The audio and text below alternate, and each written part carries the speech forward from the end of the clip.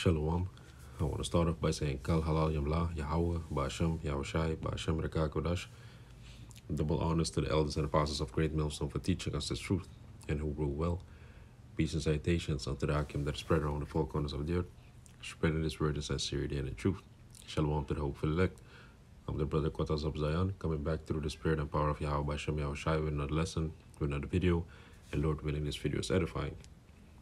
So in this video, I want to speak about this madness that you see on the screen. This is a news article from CNN.com, and it reads, Megan Fox has a blood-drinking ritual with Machine Gun Kelly and thinks social media is sinister.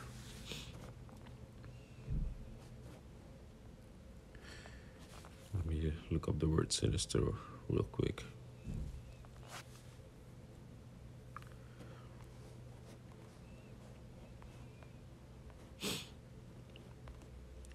Sinister, giving the impression that something harmful or evil is happening or will happen.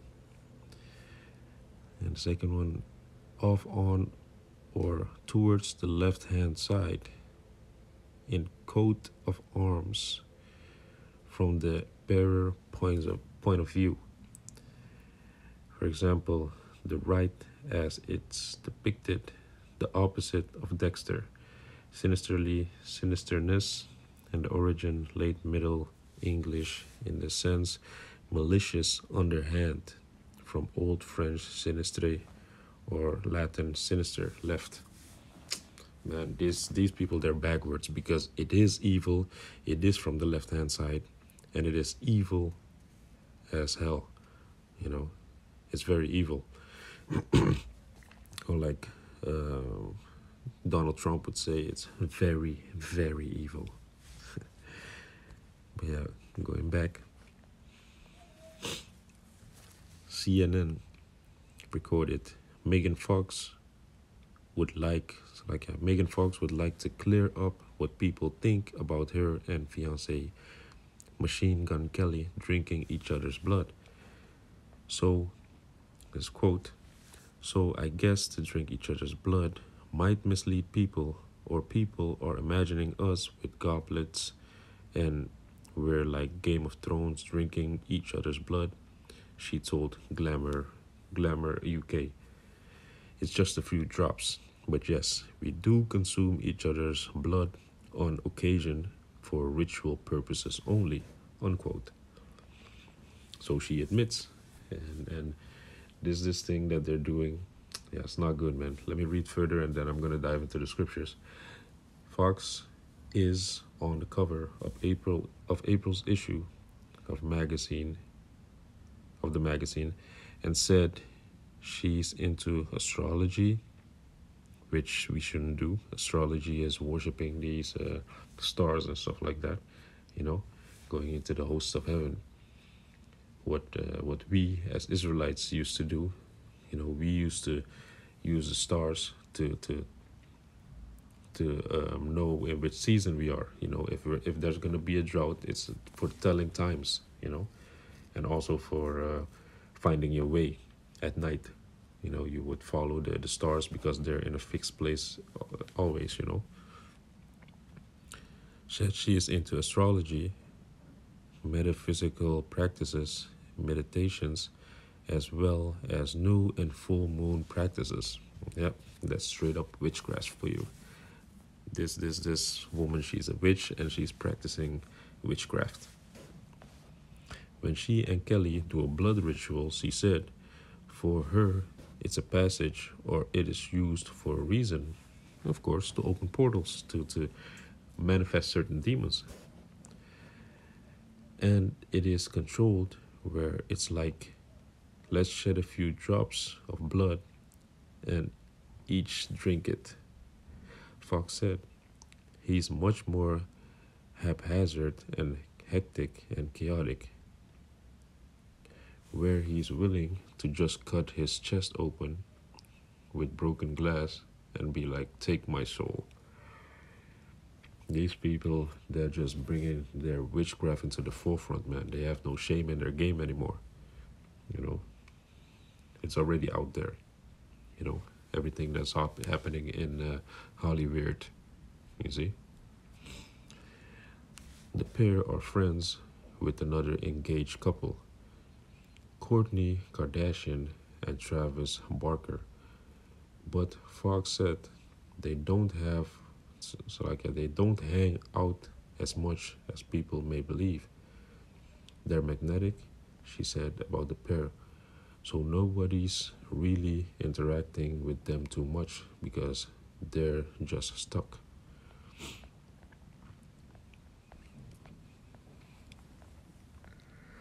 Plus, between the two couples, there are quite a few children.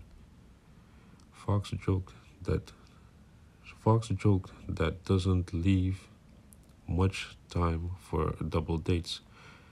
Fox got emotional during the interview talking about her three sons and how she talked to them about gender identity, giving that her oldest, Noah, started wearing dresses when he was 2 years old, she said. According to Fox, she said she bought a bunch of books that sort of address these things and addressed a full spectrum of what this is. Some of the books are written by transgender children. You see, I can't even pronounce that word correct, man. Wickedness. Because a man is a man and a woman is a woman. There's no trans anything because trans goes into changing of kind, as the scripture says. Some of the books are just some of the books are just about how you can be a boy and just grab the scripture, change kind, because this has to be addressed.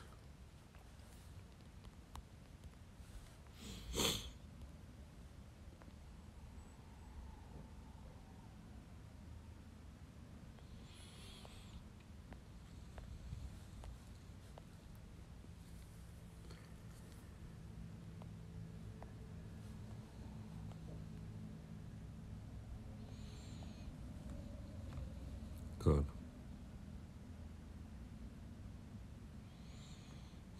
There's all these things, man. I'm looking where I could start.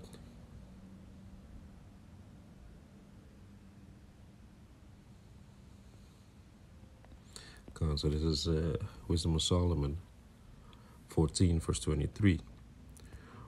For whilst they slew, their children in sacrifices, that's what they're doing nowadays still. Our people, they're going to Planned Parenthood, and then they're bringing their how could you say it, fertile egg that is fertile, an egg that is impregnated. They bring that to Planned Parenthood, and even if the child is already growing in the womb, they mangle that child, they kill that child. So that's actually a sacrifice onto their idols, because what do they do with the fetuses? They say they use it for science, right? No, man, they're gonna do it for their little old rituals. So going back, Wisdom of Solomon 14, verse 23, for whilst they slew their children in sacrifices or used secret ceremonies like we're going into right now, the rituals that they do, and they're not that secret anymore because they're speaking on it, or made revelings of strange rites. They kept neither lives nor marriages any longer undefiled, but either one slew another treacherously or grieved him by adultery. And you know that the other couple that they were talking about, this Travis guy and this Kardashian chick, that they're doing things together, that they're having orgies and revelings and stuff like that, man. Things that they only do in the dark, committing adultery with each other's wives and stuff. So this is Wisdom of Solomon 14, verse 25. So that there reigned in all without except So that there reigned in all men without exemption blood, manslaughter, theft, and dissimulation, corruption, unfaithfulness, tumults, perjury, disquieting of good men, forgetfulness of good turns, defiling of souls, changing of kind, disorder in marriages, adultery, and shameless uncleanness. You see? So, this is what they're doing. They're changing kinds, they're defiling their souls, you see, with this witchcraft, and they are committing adultery, all these things, corruption, tumults, perjury, you see. So, these people, they know exactly what they're doing. They're doing everything according to the left hand side, because this, what we are reading right now here, you know, these are all things of the left hand side. This not in righteousness. The Most High desires righteousness. He doesn't desire these things, you know, because these are inventions of men. This is not how the Most High designed it. Well, yeah, in the bigger scheme of things, the Most High, He wanted us to go through all this wickedness to appreciate the righteousness. You see? So going back, where did I start off?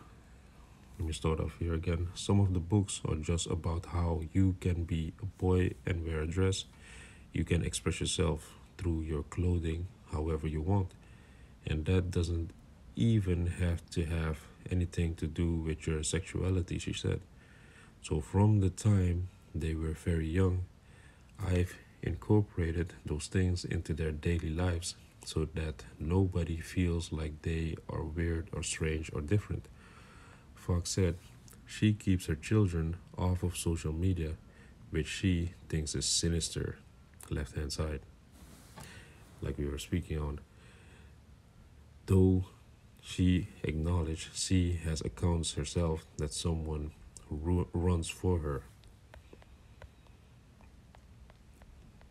So yeah, man, that thing that these two people are engaged in, it's not good.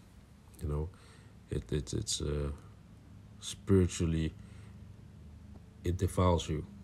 You know, and this is the thing that the media is pushing. You know, this is not something that you should blast all over the place. The thing that you should do. Let's go to the scripture with these people. Exodus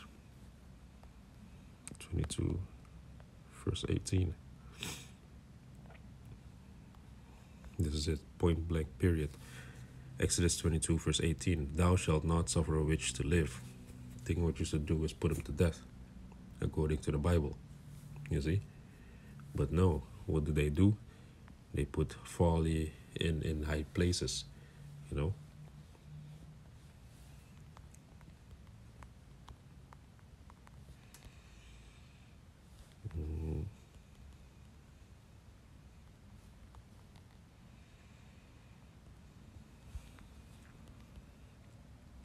God, this is Ecclesiastes 10, verse 6. Folly is set in great dignity, and the rich sit in a low place. So folly, which is foolishness, is set in great dignity, is set on high, you know? Because this thing, what these people are doing, it's not righteous, man. It's not righteous in the sight of the Most High. It's wickedness, you know, it's foolishness. But because they see that they get what they want, they get their riches, they get things handed out to them when they participate in these rituals. That's why they do so, you know. But this is what we do. We don't wrestle against flesh and blood, but we wrestle against principalities. This is a spiritual fight. Ephesians 6, verse 12. For we wrestle not against flesh and blood, but against principalities, against powers, against the rulers of the darkness of this world, against spiritual wickedness in high places, like we were going into. You know, these things are put in high places. They are kept in high regard. These people are from Hollywood. They're from the music industry. They're idols. They're set up as puppets to bring forth the agenda of the elites. You know, to ensnare and entrap everybody. To bewitch them with their music and with their hymns and with their songs. You see, and all the while they're putting spells on you. But we, Howard Tazar, we have that eye self and we see clearly that these people are pushing that agenda, you know? So we put on the whole armor of the Most High, of Yahweh Bashem Yahushai, and we wrestle against these principalities, man. You know? We are breaking down strongholds because this is a spiritual wickedness that is going on, that's running rampant here upon earth. That's why the Most High has got to come. That's why the Most High is going to come, you know, because of the iniquity of this world has long, is long overdue, man. The judgment of the Most High is rendering and pending because of the wickedness and the iniquities that everybody is doing here upon earth. You see? But if you see these people on television driving their cars, having all type of luxurious things, you shouldn't fret. This is Psalms 37, verse 1, and it reads, "Fret not thyself because of evildoers, neither be thou envious against the workers of iniquity." So when you see these people, don't envy them, you know, don't eat up yourself. Because if you go into that word fret, it's to be hot, to burn, to kindle, to be angry, to heat up oneself in vexation. Don't be vexed in the spirit when you see these people having riches and having attention and all these things. Don't envy them. Why? Verse 2, "For they shall soon be cut down like the grass and wither as the green herb." So the Most High is going to chop them down, you know. The Most High is going to bring them low. See? The Most High is going to cause them to burn in the lake of fire. Let's go to that. Revelation 21, verse 8.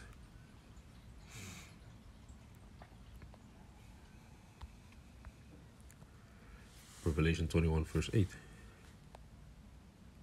"But the fearful and unbelieving and the abominable and murderers and whoremongers and sorcerers," people that are doing witchcraft, "and idolaters and all liars shall have their part in the lake which burneth with fire and brimstone," which is the second death, which is the nuclear missiles, which is the nuclear warhead that is going to drop upon America, you know.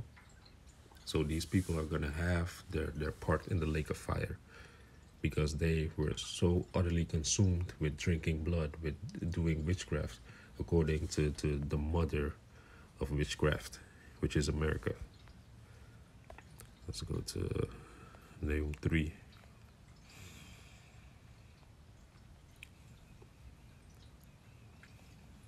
Verse 4. And it reads, "Because of the multitude of the whoredoms of the well-favored harlot, which is America, the mistress of witchcrafts, that selleth nations through her whoredoms and families through her witchcrafts." God, that's speaking about America, man. The judgment of Yahweh Shem Yahushai is going to come here upon earth, and it's going to burn fervently on America, because America is that epitome of beauty. You know, she is the one that is spreading her folly and her wine all over the earth. You know, CNN and all these media outlets, they're all bringing out what America wants them to bring out. You know, CNN, BCC, Fox News, all these. You see what happened to Russia Today, right? Russia Today is being blocked in certain countries, you know, because they want their agenda to be pushed. But Russia today, they don't go according to the ways of America. They don't broadcast America's folly, you see, and witchcrafts. Let's go to the book of Galatians.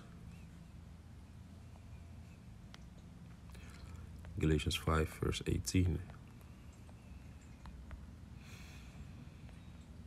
And it reads, till 21.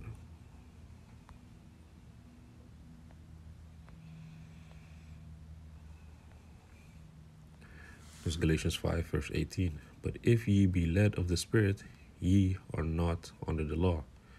Now the works of the flesh are manifest, which are these: adultery, fornication, uncleanness, lasciviousness, which is sexual lewdness, idolatry, witchcraft, the thing that we're reading about right now, the drinking of blood and doing rituals, to open certain portals, hatred, variance, emulations, wrath, strife, seditions, heresies, envyings, murderers, drunkenness, revelings, and such like, of the which I tell you before, as I have also told you in time past, that they which do these things shall not inherit the kingdom of Yahweh Bashem Yahushai. See, so you are being warned not to be partakers of blood drinking and doing rituals with blood, But our people, especially our females from our nation of Israel, so-called blacks, Latinos, and Native Americans, they have a long history with using blood and period blood, to make a man docile. Put period blood in his food, or use her panties, and fluids to smear on his head cushion or on his clothes, breaking the man's spirit using witchcraft. You see, the women of our people, they are really wicked, and they like things like that. They like bringing a man down, their man down, so that they can leech off of him, so that they can be a parasite off of him. You see? So what that does, it breaks his spirit so that he can't leave. He becomes really docile, and that's witchcraft, man. But it's what the book of Deuteronomy says about witchcraft. Deuteronomy 18, verse 10 and 11, and it reads, There shall not be found among you anyone that maketh his son or his daughter to pass through the fire. And this is what a lot of people in Suriname also do.